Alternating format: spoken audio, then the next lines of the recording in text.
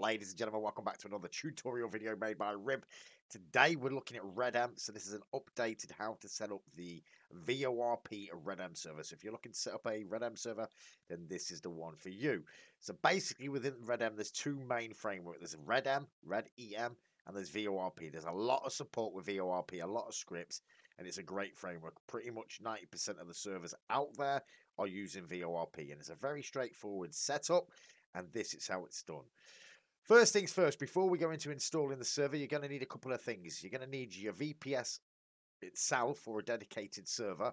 I suggest using, it depends on what you can afford, but if you go over to nfoservers.com and rent yourself even a little 2-core Windows 2019 server, you'll have a remote desktop, and it's just like logging into another PC, and this runs 24/7, so make sure you've got the right hardware first. You can set this up on a local host, but I don't suggest that unless it's only for DevWise, because other people get your IP, and you just want a server that runs 24/7. And for the sake of $10 a month, you can get yourself a NFO server, Windows 2019, a couple of core, and it'll run 24/7. So once you've got your VPS or a dedicated server, like I say, it depends on what you can afford. It's going to look like this. You're going to log into your remote desktop. And then you need two programs. You need one called XAMPP. So if you just Google XAMPP, you download and install XAMPP, and you'll have a, let me just get my control panel up, and it'll look like this. So then what you do is you'll have a couple of little crosses next to the MySQL and Apache. Click these to install these services. You only actually need MySQL, but install them both and make sure they're both started. Once XAMPP's installed, you're then going to need something to run your databases, and I use Heidi SQL. So once Heidi's installed, it will look like this. Create a new session. Make sure the user is root. No password. The port will be 3306 as standard, and you go OK. So that's Heidi installed. That's XAMPP installed. Now you're ready to install the VORP framework. Okay, thanks to Blue over at the VORP, he's already made a complete pre-made VORP server. So the link for this will be down below, and what you're going to do is you're going to go download zip. So you're going to click the little green code and download zip. Once that's downloaded, it's going to be into our download folder. Let's go into download, and here it is. I'm just going to extract here. So you need WinZip or WinRAR. I use WinRAR to extract the contents of this zipped package. So inside, we've got the main files we need. We're going to highlight these. We're going to copy them all. We're going to go to our C drive. I'm going to create a new folder in my C drive, and I'm going to name this Redm2. You can name it whatever you want. Mine's called Redm2. I've already got a Redm here, so let's go into the Redm2, and let's paste all the contents from that zip file in here. Once this is done, we're going to go over to make our database. So let me just let this extract. And if we open up, this is the main SQL. If we open up the SQL, it'll say here the database needs to be called VORP v2. So let's go over to Heidi. Let's go back into our Heidi, and let's right-click this white screen and go to create a new database. And this is going to be called VORP v2. Click OK. So there's our database. So now what we need to do, we need to run that SQL. So we're going to go to File. We're going to go to Run. We're going to go where the folder we just created in the C drive, and it was called Redm2. So Redm2, and we're going to run this database.sql. So let's go OK. Don't worry about the encoding. And we've got that run. So if we go refresh, we now have boom, all our tables needed. I'm not too sure, that must have been the old one. Let me just delete this. Boom, drop that, drop. Okay, so we've got the VORP v2. Let's refresh that. And we've got all our table contents. So this is where all your information for your players and everything will be stored. So that's all you need for your database. So let's come out of this. Let's go back to the C drive. Let's go to Redm2. Let's go into server data. And what you need to do now, you need to, so inside this server CFG, let's edit this. So if you scroll down, you're going to need a few things in here. So you're going to need to Google your Steam Web API key, and that's where you put this, your Steam Web API key. If you've got Steam, everyone's got Steam.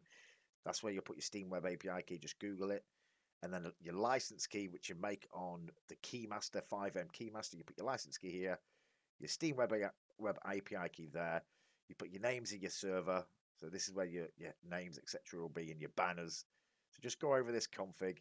If you're already running a server on your VPS or your dedicated server, then change the port to a 1. However, if you're brand new to this, just leave it as it is, and happy days. So as long as you've changed the license key and the API key, you're golden.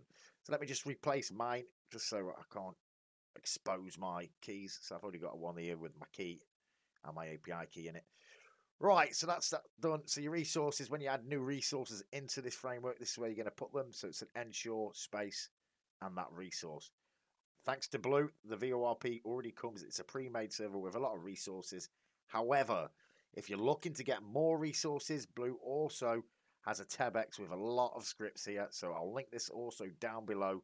So if you want some scripts for your server, then they're going to be there. So the links for the pre-made server and the links for Blue's TebX will be down below. Okay, so we set up the database. We've moved the main server files over to the Redm2 folder. We've edited the server CFG. The start, we don't really need to edit, I don't think. No, we don't need to edit that. One thing we need to do now, so if we go back out into the server files, we need to put the server artifacts into this directory.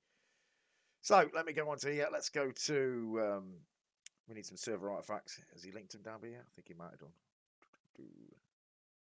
No. Let's go 5M server artifacts, 5M server artifacts. Let's go down to there. And we're going to go to artifacts, latest recommended. Let's download these. They've downloaded. Continue downloading. Boom. Boom. Let's go to our download folder. Let's select the artifacts that we just downloaded. Copy. Let's go back to the Redm2 folder and back into server files. And we're going to paste these here. Same again. We're going to extract here. Lovely. And then we're going to delete the server zip. So now we've got all our server artifacts. We have the database set up. We've edited the server CFG. So now it should be a simple case of just starting the server. So let's start.bat. Okay, that's starting. Just got to let it create all these environments and run all these resources. Okay, so that's the server online. We should technically be able to join this straight away. So if I come out of this, let's go to our Redm. Let's start up Redm.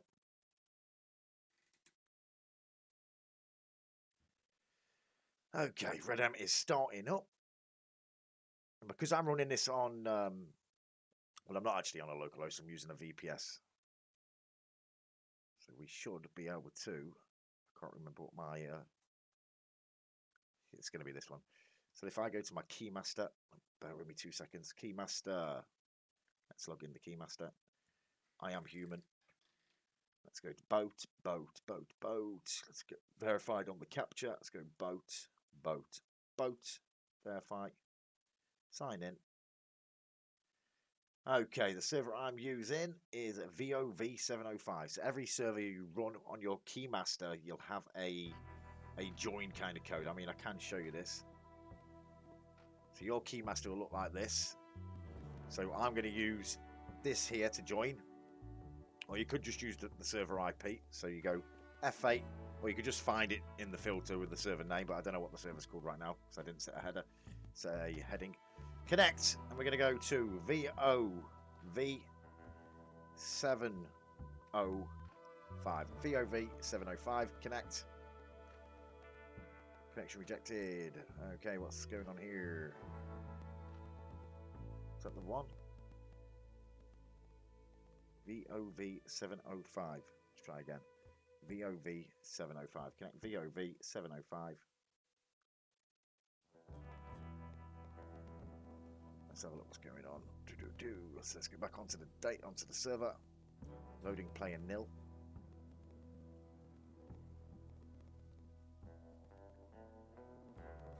Connection rejected. What is the matter with you?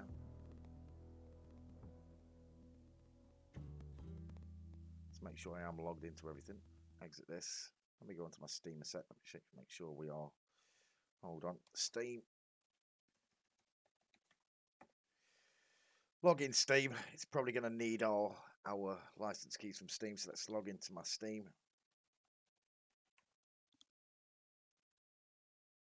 Okay, Steam is logged in. Let's get onto Redm again. Had me scratching for a second then.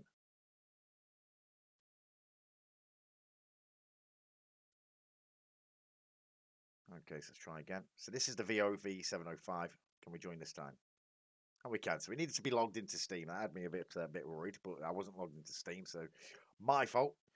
So if we go back onto the server, you can see now loading player Ribsose. It's because it couldn't find my licenses, or yeah, it uses a Steam authentication for your players that join. So we're now joining. Loading all the resources. Pretty damn simple to set up these Redm servers, especially the VORP pre-made server that's supplied by Blue. Massive shout out to Blue. So already loading in.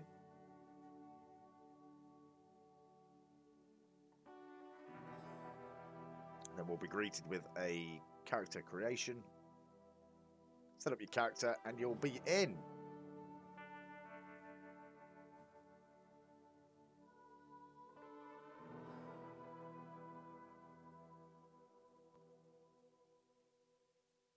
Dong dong. This uses Mumble as well, so you don't need TeamSpeak, Salty Chat, none of that. Okay, male or female? For male, press enter. Character creation.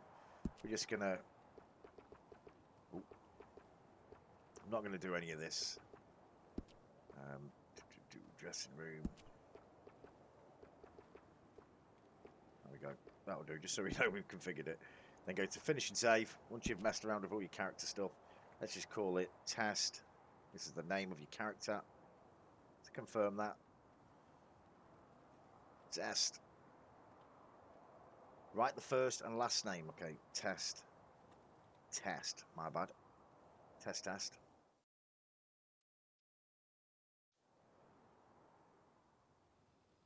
Okay, so that's us in. Welcome to the VORP. We hope your stay is most entertaining. There we go. There's the character that we set up. We're now in. I is for your inventory. So I is the inventory. If you check on the map, there's already a lot of content added to these frameworks. But yeah. So that is pretty simple. That is a server up and running within 10 minutes. A VORP framework, which 90% of the servers out there use.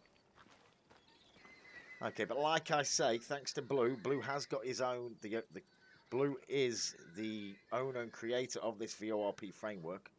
Let me just do this a second. I'm trying to get off that. There we go. Let's go across here. Let's find his Tebex again. So if you're looking for some scripts for your VORP server, he's got a lot of scripts here for sale.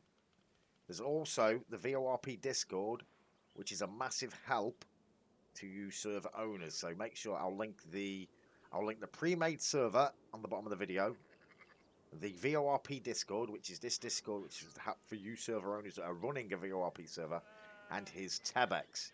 And not only that, Blue, he has his own server, which is called Sin County. It has 200 people in it. It's a fully maxed out, pimped up VORP Redm server. It's what I actually go and sheriff in at the minute. So come and check that out as well. But that is pretty much the standard way of setting up your Redm server in 10 minutes. And that is it. So let's go to, so if I go, come out of this a second, if I go to my database.